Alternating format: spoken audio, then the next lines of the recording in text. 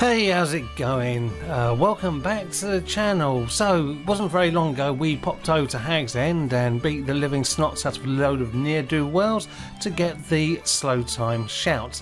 Unfortunately, I forgot to include a couple of very important items in that walkthrough. One of them was a unique weapon called Bloodthorn, another was a unique item called Predtors Grace. So, what we're going to have to do is pop back and go and get them. Okay, so this time we have the luxury of fast travel, so let's hop over there.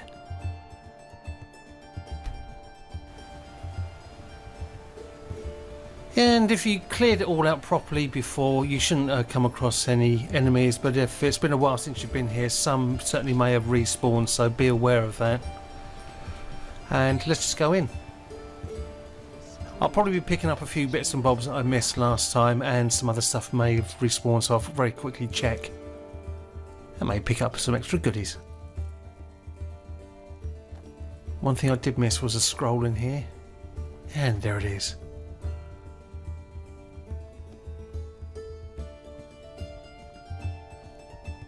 And hooker right. Check the chest out. Yeah, it was empty last time.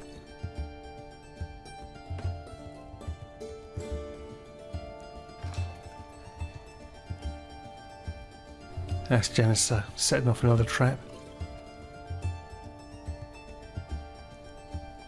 You can actually pick up the shrouded armour here. I may do that if I continue with the Dark Brotherhood quest, though that's not a quest I particularly enjoy. And see if this respawns anything. No.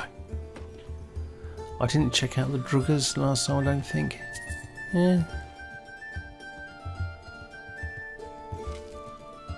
Oh, that's not bad.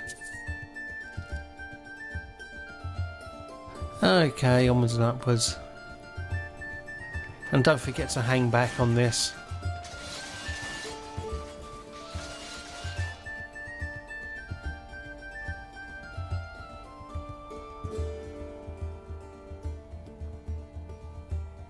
And we go straight through. Past the word wall. And go outside. Now Bloodthorn is found on the altar. I don't know how I missed it last time. And take Bloodthorn there. Not the witch, Bloodthorn. Thank you.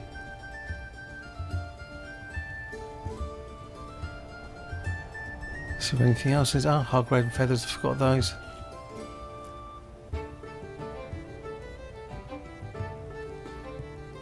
It's kind of eerie sometimes coming back on a place you've cleared out. Chest is empty, that hasn't respawned. Now, to get the hidden chest, this is a very well hidden chest.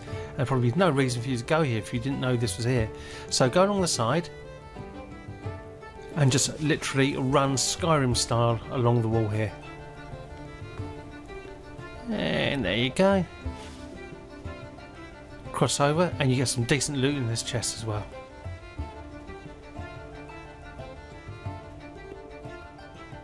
And you can see the boots to the side. Now these are very interesting boots actually. So anyway, lockpick the chest. Guildmaster's gloves, that'll do, yum yum.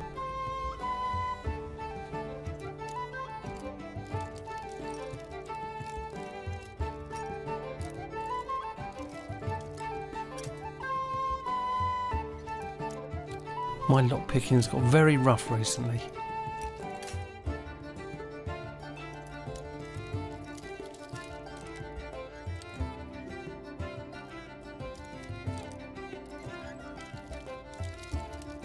Come to daddy. Oh, that was close.